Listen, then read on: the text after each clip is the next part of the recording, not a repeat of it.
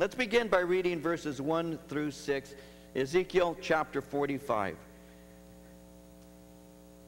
Moreover, when you divide the land by lot into inheritance, you shall set apart a district for the Lord, a holy section of the land. Its length shall be 25,000 cubits, the width 10,000. It shall be holy throughout its territory all around. Of this there shall be a square plot for the sanctuary, 500 by 500 rods, with 50 cubits around it for an open space. So this is the district you shall measure, 25,000 cubits long, 10,000 wide.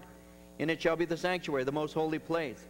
It shall be a holy section of the land, belonging to the priests, the ministers of the sanctuary, who come near to minister to the Lord. It shall be a place for their houses, and a holy place for the sanctuary.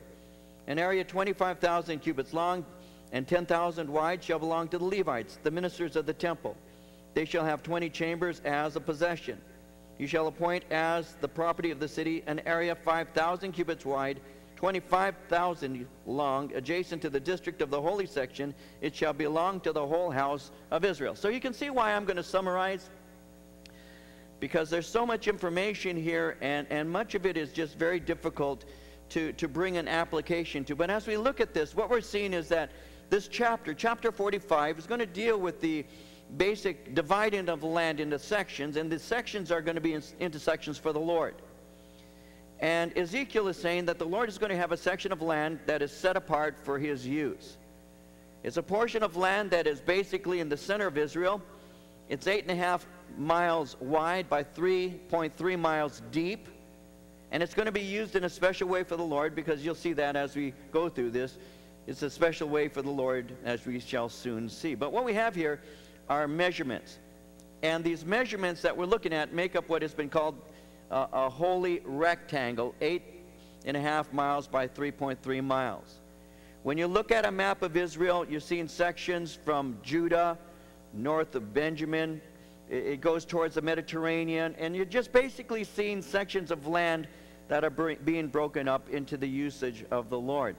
But what you have, and we'll look at this for a moment, in verse 2 is a special allotment for an area that will be used for the temple.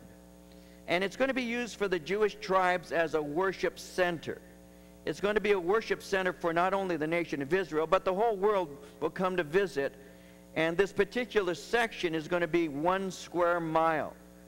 Now, Zechariah tells us in chapter 8, verse 22, that many peoples and strong nations shall come to seek the Lord of hosts in Jerusalem and to pray before the Lord.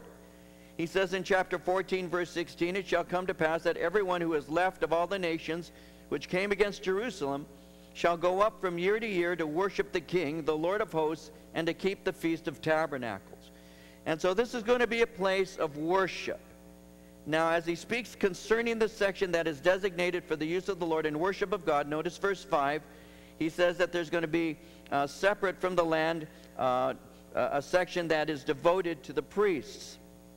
In verse 6, just south of the sanctuary is another section, 8.5 by 1.65 miles, and that's going to be set apart for the city of Jerusalem. So what you have here are simple dimensions.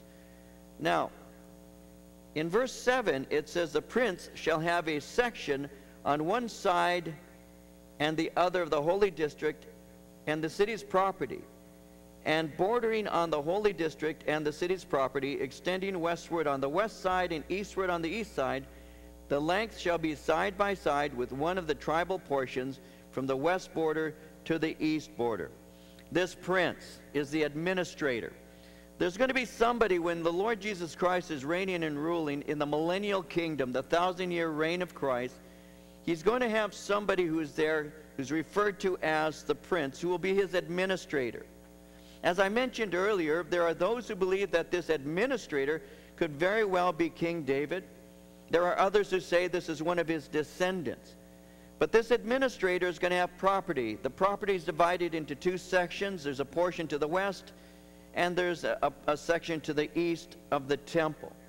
And so as this is taking place, I want you to see verses 8 through 12. It speaks of the land being his possession in Israel. Now notice he says, and my princes shall no more oppress my people, but they shall give the rest of the land to the house of Israel according to their tribes. Thus says the Lord God, enough, O princes of Israel. remove violence and plundering, execute justice and righteousness, stop dispossessing my people, says the Lord God. You shall have honest scales, an honest ephah, an honest bath. The ephah and the bath shall be the same measure, so that the bath contains 1/3 of a homer, the ephah 1/10 of a homer. So Homer Simpson's going to be there. Interesting. Their measure, I shouldn't have said that. Why I say these things, I do not know. Their measure shall be according to the homer. The shekel shall be 20 gerahs, 20 shekels, 25 shekels, and 15 shekels shall be your mina. Now, did that make sense to you? No, of course not. What you're looking at here is basically fair administration. I'm going to talk to you about that for just a moment. What we see here, and the beauty of all of this, is there's no longer going to be political leaders who selfishly take advantage of people. That's what we're seeing in a practical way. The princes are more than likely leaders over individual tribes in the nation of Israel. But what he's pointing out here, and the practical thing for us, is that there's going to be honest rule. And the honest rule is evidenced by honest commercial dealings. He actually is setting up standards for honest weights and measures. You can see that in Leviticus 19, verses 35 through 36, which speaks about just weights. But he's speaking concerning the fact that these political leaders will have something that today's leaders don't seem to have. They're going to be righteous leaders. The leaders during that time who will be serving under the administrator, who is serving at the will of Jesus the Messiah, these leaders are going to be honest and they're going to have integrity. And these are going to be people who govern with concern to honor the Lord, and they're going to be people who actually are serving in order that, out of a love for people. I mean, sometimes we'll see on the side of car driving by to serve and to protect. Well, in reality, that's what's going to take place during this time. Obviously, we don't have many political leaders like this today at all. Obviously, what we have today is something entirely different. And something that we see, and I'm not saying this to people who don't see this too, we all see this, is sometimes what I see is I have people who have been elected to official or to a position of office who don't seem to realize that the money that they spend isn't theirs. They don't seem to have that concept. And many today don't seem to realize that they cannot spend themselves out of debt. And yet this is what we see today with the kind of rulership that we have. Now, I was reading something, and I'm not going to bore you too much. I find this interesting, this kind of thing.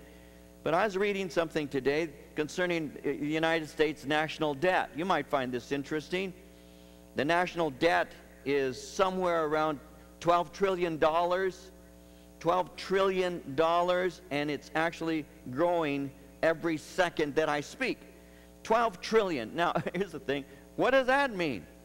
I mean, the word trillion doesn't mean anything to me. I don't have a concept of what trillion means. For me, if you say you have $1 million, I still go, wow, that's a lot of money. $1 trillion? If you say you have $1 billion, that's an awful lot of money. But we Americans have become desensitized to numbers. We don't have a clue what that means. 1 million, 1 billion, 1 trillion. So when you read it concerning a national debt being $12 trillion and growing every second I speak, most of us don't even blink. We don't have an idea what that actually means.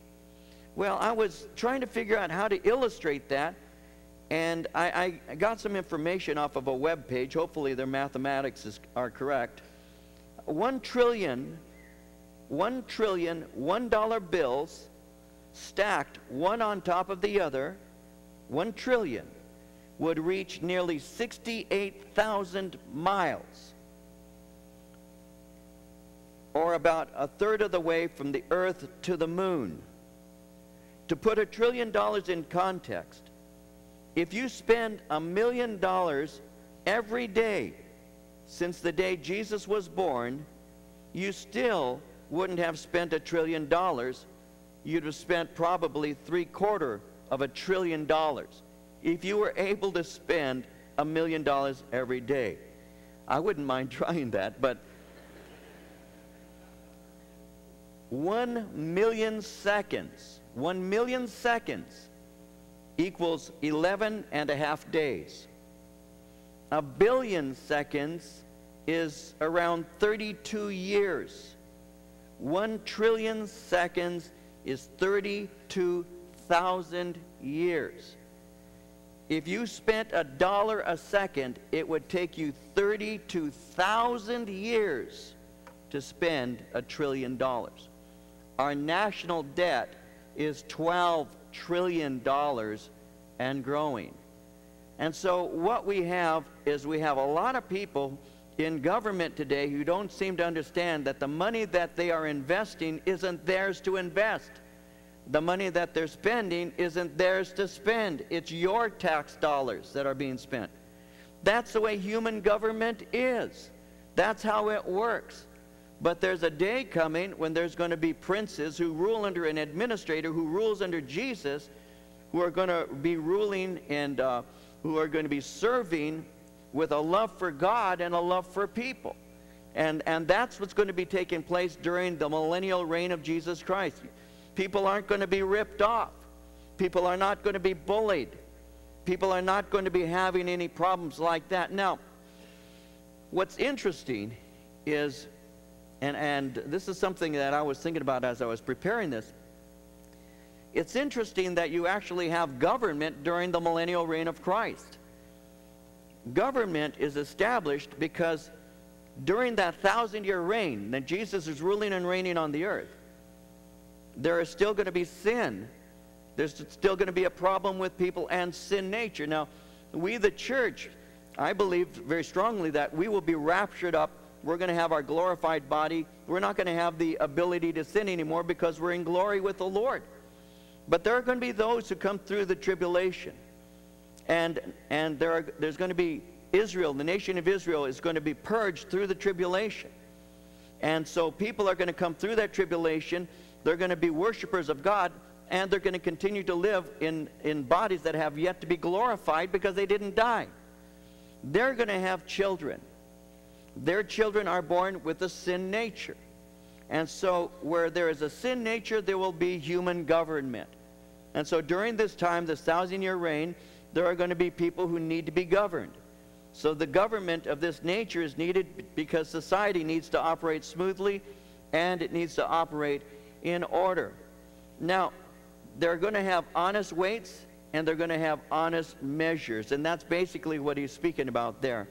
Now, in verses 13 through 17, he speaks about an offering that will be offered. So the people are going to be providing for the prince. The prince, in turn, is going to use what is given that he may make offerings.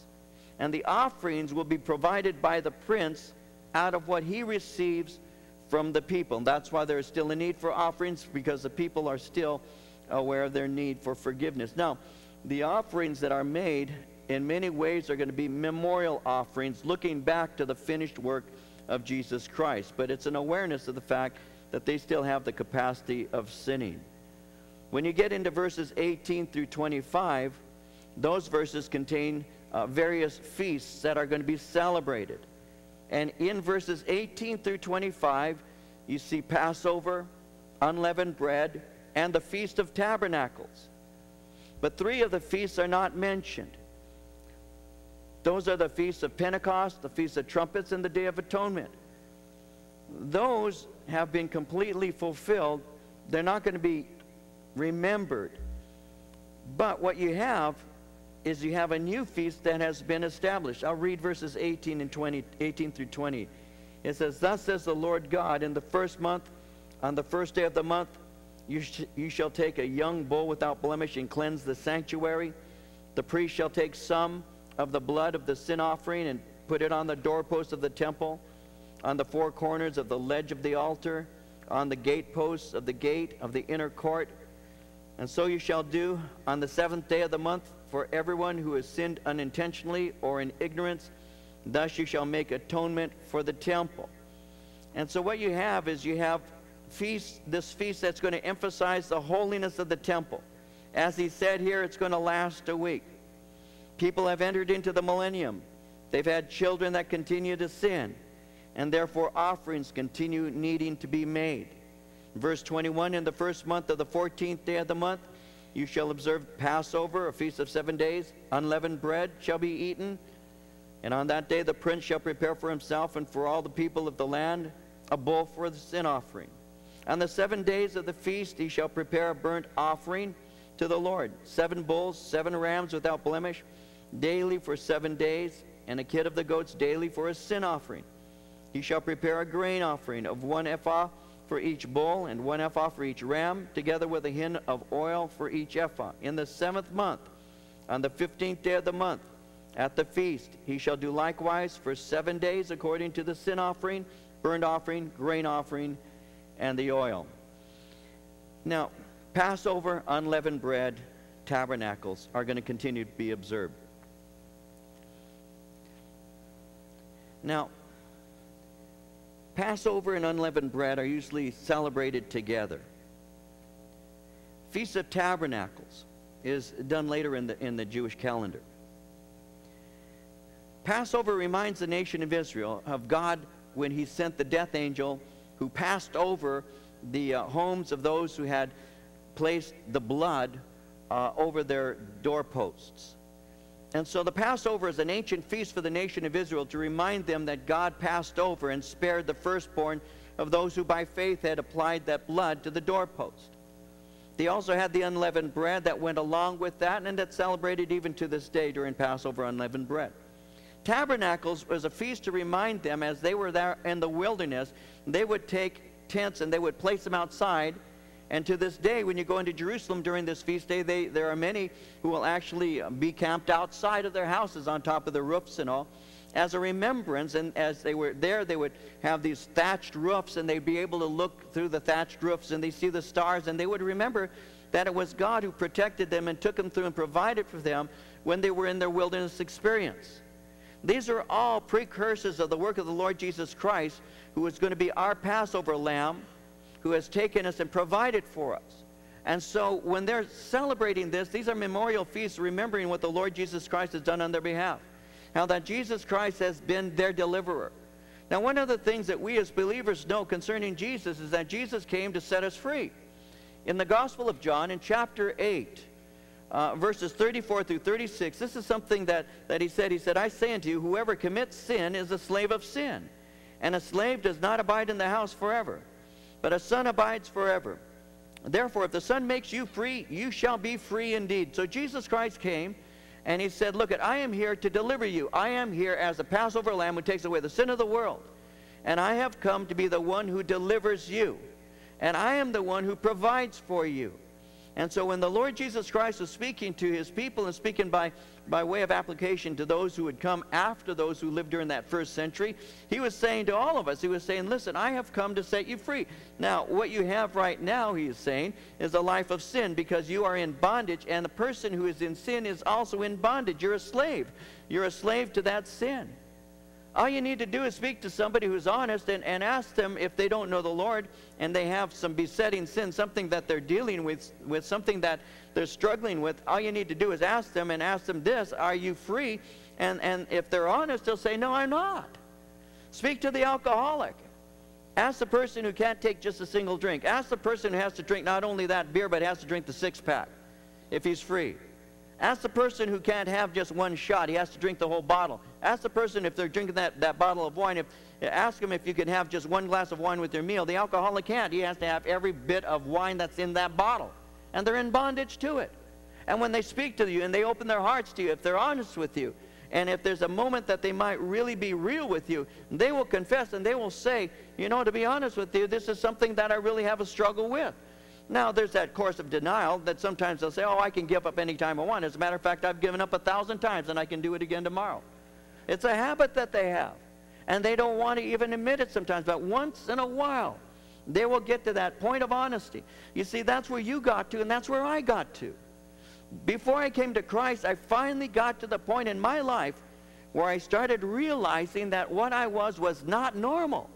I thought that pretty much everybody was similar to me, that people had their hang-ups. It may be that I have this alcohol problem, this drug problem, this problem with girls and all of that. I've got my problem, but you got your problems too. All of us have problems. And so if you came to me and started trying to tell me that I was in bondage, for the longest time I would have argued with you. I'd have said, that's not true. I'd have said, listen, you know what? I can give this up anytime I want. I simply don't want to. I don't want to because I enjoy it. And so a lot of people are like that. And what we do is we begin to make excuse for the things that have us in bondage. But after a while, after messing so many people up, my family and those who I cared for, after a while, I can still remember beginning to think, God, there is something wrong with me. I just can't have one drink. I'm not that person who can drink just one drink. I was a person that if you were seated across the table with me and we were sharing some wine, if you got up and walked away, I was the guy who drank that wine as you were gone. And when you came back and you say, what happened to my wine? I'd say, I don't know, man. Somebody came and took it. And I was the one who did it. And that was just the way I was. And I thought it was normal for the longest time. And then finally, I came to realize I can't stop. I can't stop the lying. I can't stop the drinking. I can't stop taking the drugs. I can't stop lying to the girls. I can't stop. That's something that's so ingrained in me that it is me. And that took the Holy Spirit to finally say, you're in bondage. You are a slave to your sin. But when the Lord Jesus Christ, through the gospel, set you free, that's why he says you shall be free completely. You shall be free indeed. Paul, speaking in Romans chapter 6, verse 6, said it this way. He said, our old man was crucified with him. Now, he's not talking about your dad. He's talking about your old nature. Our old man was crucified with him, that the body of sin might be done away with, that we should no longer be slaves of sin. You see, I came a long time ago to begin to embrace Philippians 4:13 and John 15:5. In John 15:5, Jesus said, without me, you can do nothing. But in Philippians 4:13, Paul said, I can do all things through Christ who strengthens me. And you get to that point where you understand that in Jesus Christ, I have a finished work. You see, when Jesus died on the cross, when Jesus Christ gave up and said, it is finished, he paid the total cost. I don't add a single thing to salvation other than the sins that he forgives me for. I receive salvation by faith. I ask God by his merciful grace to forgive a sinner such as me. And I said, God, in Jesus' name, wash me and cleanse me, because I had heard the gospel message that said that by the blood of Jesus Christ, I shall be cleansed of all sin. Not just some sin, not just past sins, all sin. And that was such good news that it was gospel. The word gospel, when you hear people preaching the gospel, that speaks of great news. And that's what it is. It's God's great news of forgiveness and compassion and mercy that he extends to us, that we can have a right relationship with God, and that the Lord can justify us, make us as if we never sinned at all, and he can impute to us the righteousness of Christ, so that when we stand before God, we are clothed in his righteousness and we're capable of entering into heaven. And that's how it works. And Jesus Christ said that. He said, listen, if you are in sin, you're a slave to it. And as a slave, you don't enter into the house. But he says a son can abide in the house. And so what God did is God made us sons through Jesus Christ, sons and daughters through the Lord Jesus Christ. And what we end up with is a brand new life in Jesus Christ. So when they take these offerings and make them, it's not so that there's some effectiveness that's going to take place, but they're looking back at what God has already accomplished on the cross through his son Jesus Christ. And as a result of that, they can do these things, these sacrifices and these feasts, in commemoration of the reality of it being fulfilled by God through the Son, Jesus Christ. Now moving into chapter 46, it looks like we're going to be able to do both chapters. I do believe in miracles. In chapter 46, what you have in chapter 46 is a summarization of worship and the offerings that take place during the millennium. And what you have in chapter 46 is you have Sabbath and new moon offerings. You have feast days and voluntary offerings. You have daily sacrifices. If you want to take a note and you really want to look at this closely, all you need to do is look at Numbers chapter 28 and you can see the details of those offerings. But the thing that I want to emphasize as we look at chapter 46 is in the history of Israel, Israel often failed. And Israel failed to observe these things and was judged because of that. Now, I'm going to read verse 1. It says, "Thus says the Lord God, the gateway of the inner court that faces toward the east shall be shut the 6 working days. But on the Sabbath it shall be opened, and on the day of the new moon it shall be opened." Now, I want to talk to you for just a moment. I want you to see this. Notice how it speaks concerning on the Sabbath. Now, the Sabbath, I want to speak a little bit about that with you, because obviously the church, and I've had this question asked, and that's why I'm going to take some time to answer it. Obviously the church meets on Sundays. I've had people ask me, why does the church meet on Sundays and you don't keep the Saturday Sabbath like the nation of Israel does? The church historically has met on Sunday, the first day of the week, but the nation of Israel historically has kept the Sabbath. Now, the reason that we have Sunday services is because it was on the first day of the week that Jesus was resurrected. You see that in Luke chapter 24, and Jesus was resurrected on that first day, and the church has by habit been meeting on Sundays all along. The early church had the habit of meeting on Sunday morning. You see that in 1 Corinthians chapter 16, verse 2. You see it alluded to in the book of Acts, chapter 20, verse 7. So the early church had a habit of meeting together the first day of the week to commemorate the resurrection day. Jesus was resurrected the first day of the week, and therefore the church meets on Sunday, the first day of the week. Now, there's arguments about that. People have arguments about that all the time. Years ago now, I finished a Sunday morning service. And a lady approached me after the church service, and I was speaking to her. And she said to me, "I have a word from the Lord that I'd like to share with you. Will you receive a word from the Lord?" I believe that God has a way of speaking, and if he wants to have a prophetic word, I'm willing to listen to it and test it. I don't have a problem with that. We're not to despise prophecies, and should the Lord have a word, I want to hear it. And so I said to her, "Well, of course." And she kind of cleared her throat, because that's what prophets usually do. She cleared her throat, took a deep breath. Normally it's in King James, but this time it wasn't, because Jesus liked King James. I think Jesus spoke King James, if I'm not mistaken. But as she was speaking to me, she said, "Thus saith the Lord," basically. If you were to meet, she said, "The Lord is moving here on Sundays. But if you were to begin meeting on Saturdays, then God says that he has a work that is wonderful to behold." And I said, "That's not the Lord. That's you." And she didn't really appreciate that. But the spirit of the prophet is subject unto the prophet, and we're to test prophecies. And so the bottom line is this. And I said, "That's not the Lord. That's you." Because one, the church meets on Sunday because that's when the church habitually is met from the resurrection day of Jesus Christ. And secondly, well, I'll give it to you out of Scripture. In Romans chapter 14, verse 5, one person esteems one day above another. Another esteems every day alike. Let each be fully convinced in his own mind. One person thinks that this day is more special than other days. Another says every day is a special day to the Lord. And I have a mind, by the way, that's more like that. Every day is a special day as unto the Lord. You know, this is Wednesday. This isn't Sunday, yet you're in church. Every day is a special day to the Lord. That's why you can have a Monday Bible study, a Tuesday Bible study, Wednesday, Thursday, Friday, Saturday, a Sunday Bible study.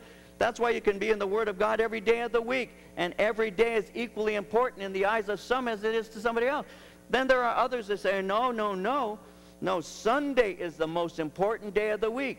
I'm of the mind that will say, you know what, Sunday is a great day too. The church habitually met on Sunday. I'm with you on that. Let's have Sunday services. But let's also have Monday services, and let's get together on Tuesday and Wednesday and Thursday and Friday, and let's serve God every day. Why not? So what you end up with is you have one person who's arguing it's only Saturday. You have another person who's arguing it's only Sunday. Then you have somebody else who says every day is holy. Now, we meet on Sundays as a general rule because it's the resurrection day of Christ. But the Sabbath was not given to the church. The Sabbath was given to the people of Israel.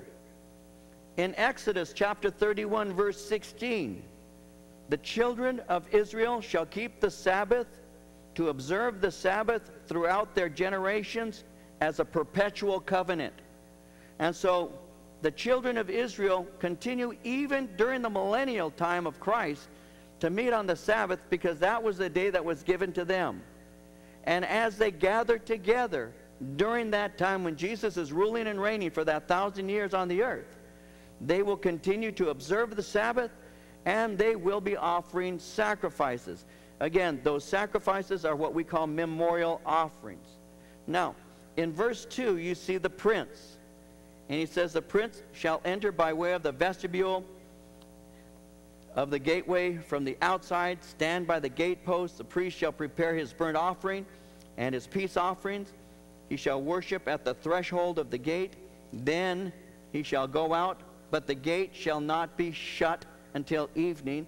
So this prince is once again mentioned, and he's mentioned several times in relation to sacrifices. Now, when you get to verse 10, it says, the prince shall then be in their midst.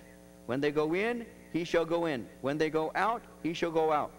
At the festivals and at the appointed feast days, the grain offering shall be an ephah for a bull, etc. Verse 12, when the prince makes a voluntary burnt offering or voluntary peace offering to the Lord, the gate that faces toward the east shall be opened for him. He shall prepare his burnt offering, his peace offerings, as he did on the Sabbath day. Then he shall go out, and after he goes out, the gate shall be shut. The prince. I want to talk to you about that for just a moment here. Verse 2, verses 10 through 12. Those verses reveal something about the prince that I want to speak about for just a moment. It reveals that he is going to be an example. He's going to be an example of spiritual integrity and worship. And his example is something that is intended to be an encouragement to the people. Because I want you to see this. Notice in verse 10 how it says, the prince shall then be in their midst. It's another way of saying that he's going to be amongst them, but will be an example to them. He's the one who openly worships God, makes sure that offerings are provided, etc. And so I would say this to you guys, you know, by way of application, speaking about the prince, he's ruling there under Jesus Christ. People are looking to him. I would say this to you, just to apply this scripture in some way. Always remember that you are an example to somebody else when it comes to worshiping God. You are an example. I can't emphasize that too much.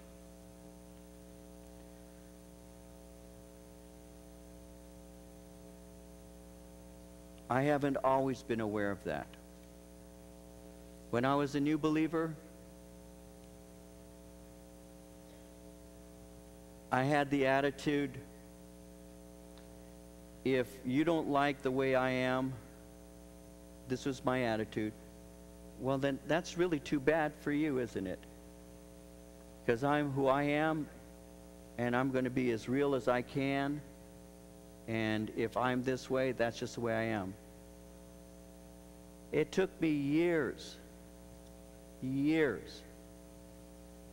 many years to realize that that attitude on my part was absolutely self-centered and selfish. I didn't realize that. I thought I was simply being authentic.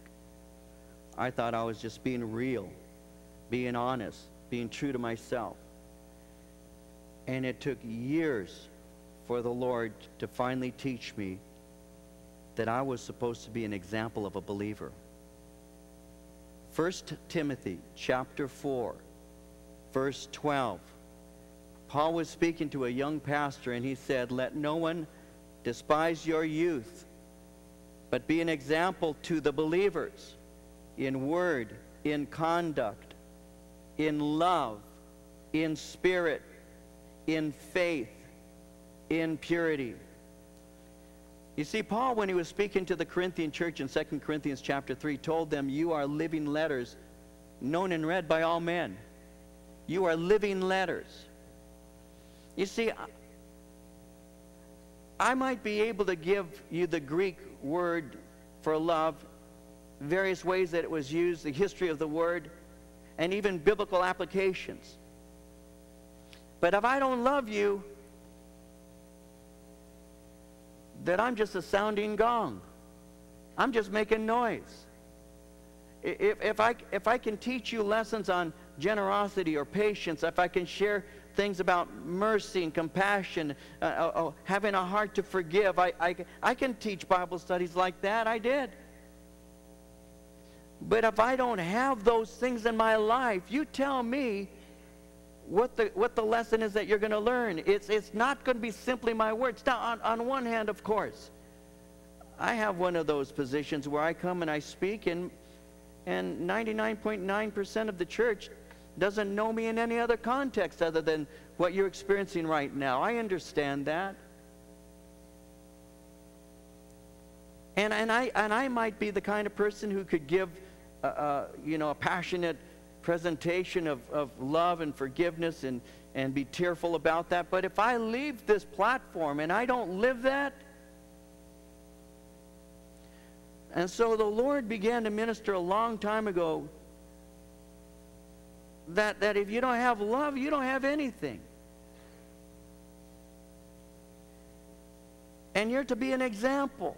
You see, my kids, I've taught them all of their life various lessons.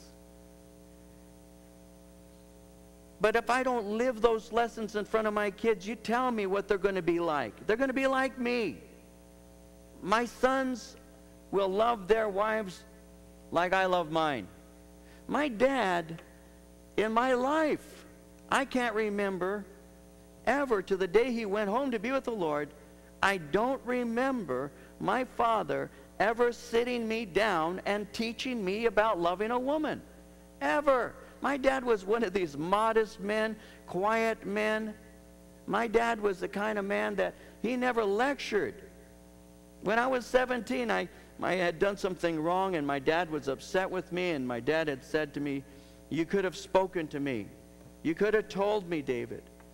And I was 17 years old, and I still remember this because I looked at my dad and I said, "Dad, I could have talked to you." I said, "I'm 17 years old, and I can count on one hand the conversations you and I have had." My dad was a quiet man. My dad didn't talk. I mean, I would walk into the den. My dad would be watching TV. I would sit down. He wouldn't even notice that I was there. Commercial would hit. He'd turn and look at me and say, "How you doing?" And I would have a minute to 3 minutes to tell him. When they came back on, Bonanza's on, we've got to watch that, and that's what would happen. And that was my communication with my dad. I never saw my dad kiss my mom romantically in my life. I never walked in and saw my dad holding and smooching my mom. My dad was not that way. My dad didn't even, he'd maybe give her a little, kiss on the cheek once in a blue moon. And that was it. He never lectured me about loving my family. He never lectured me about being an honest man, working hard. He never taught me anything like that. Not by words, but by action he did. By action he did. I saw a man who loved a woman with his dying breath. I saw a man, when my dad was dying, when my dad had the heart attack that was his ticket to heaven, that when I came to the house, my mom said, your daddy just prayed for me. Daddy had a heart attack. You know what he prayed? I said, what? He said, Jesus, take care of my wife. That was my dad. He didn't even pray for himself when he was dying. He prayed for my mom. And that was a lesson that I saw lived out. So I believe that you should preach at all times, and when necessary, use words, because your life is an example. What you worship, people will know. Your reputation is what they see you to be. And so if you're known for being a solid Christian, it's not just because you talk a lot about Jesus. It's because you love Jesus. And the prince is going to be an example of somebody who openly worships God. And they'll see this in him. The prince shall be in their midst. They will see someone who is open in their worship of God. And that's what God has called us to be. God has called us to be open about our worship, open about who we love. I'm not ashamed to stand before anybody and say, I'm in love with my wife. I'm not ashamed of saying I love my kids. I'm not ashamed of those things at all. And if I'm not ashamed of saying I love my wife and I love my kids, why would I be ashamed of saying I love Jesus Christ? And why would I withhold the most important person? You see, people can know Marie. That doesn't get them into heaven.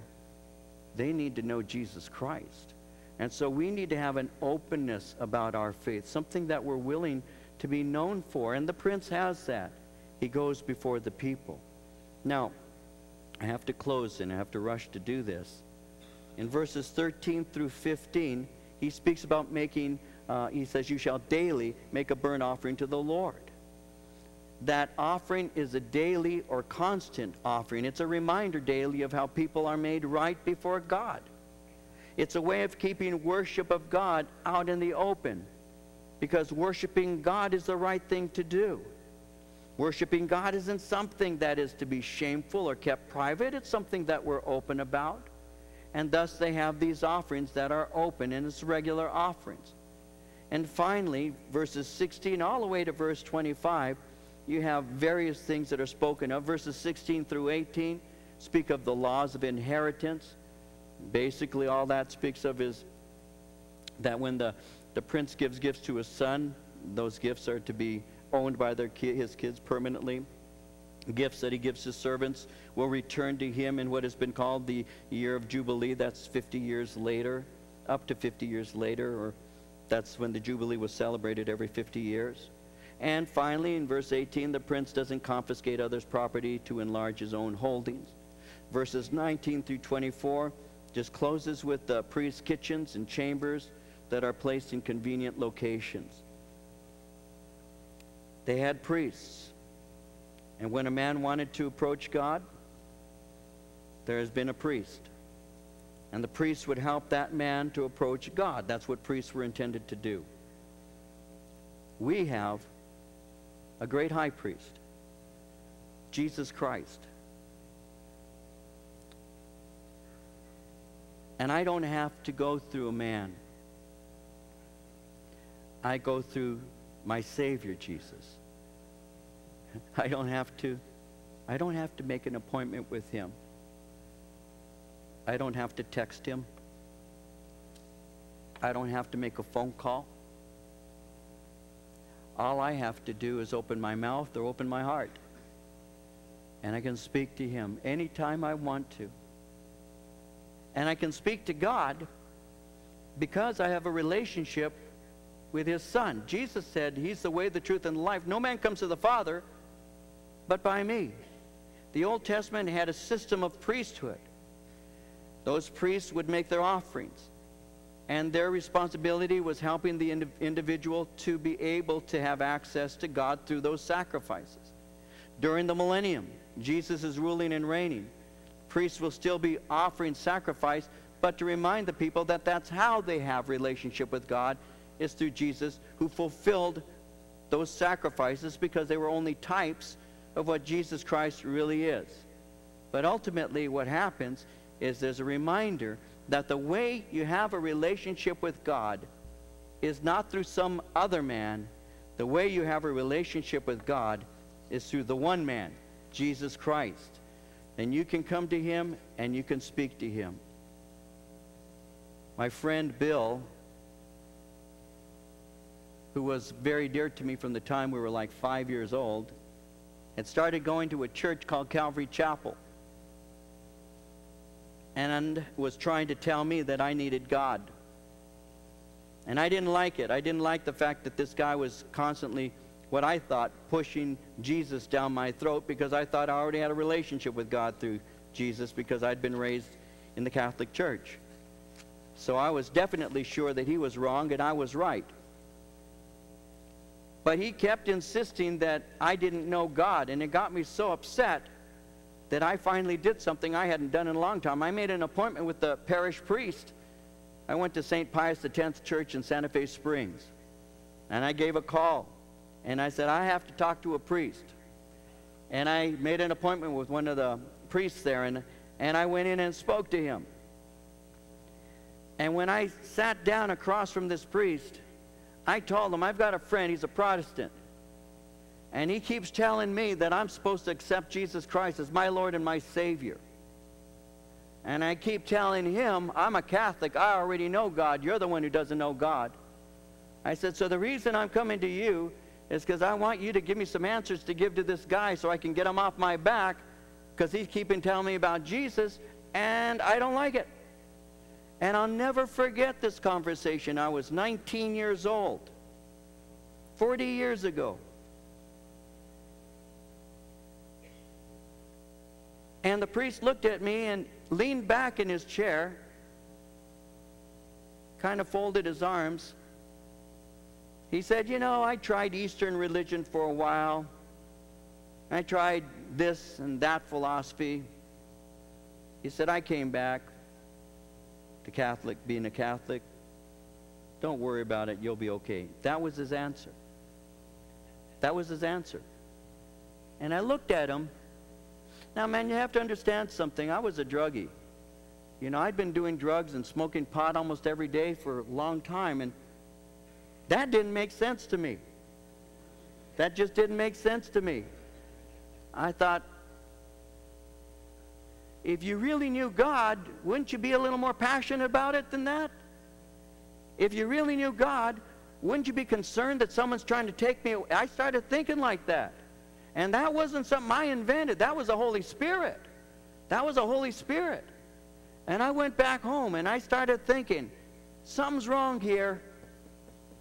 I've got my friend Bill, who is positive that he knows Jesus Christ. And I've got some priest who doesn't care whether I do or I don't. And that's just the truth. That was my experience. May not have been yours. That was mine. And I started thinking about it. And I started realizing that maybe what I've been thinking is true all along, maybe it's not. Maybe it's deeper than what I'm giving it credit for. And it wasn't too much time after that that the Spirit of the Lord brought that sense of conviction and made it very clear to me that my religion was not going to get me into heaven, and that my friend Bill, what he was saying, was accurate and true. I needed a relationship with God through Jesus, my high priest. And I had to stop looking to man to be my mediator, and I had to go to the man, Jesus Christ, who is my mediator, that I might have a relationship with God through the only one who could bring me to God, the Son of God himself, Jesus Christ. There's a system of priests They're there to make the sacrifices only to remind the people of Israel that the true sacrifice has already been given, and that's Jesus. And those sacrifices are simply memorials. The way that you and I receive communion, realizing what Jesus has done for us, they're sacrifices that are memorials, reminding them that the only way that you can have a relationship with God is through the true sacrifice, Jesus himself.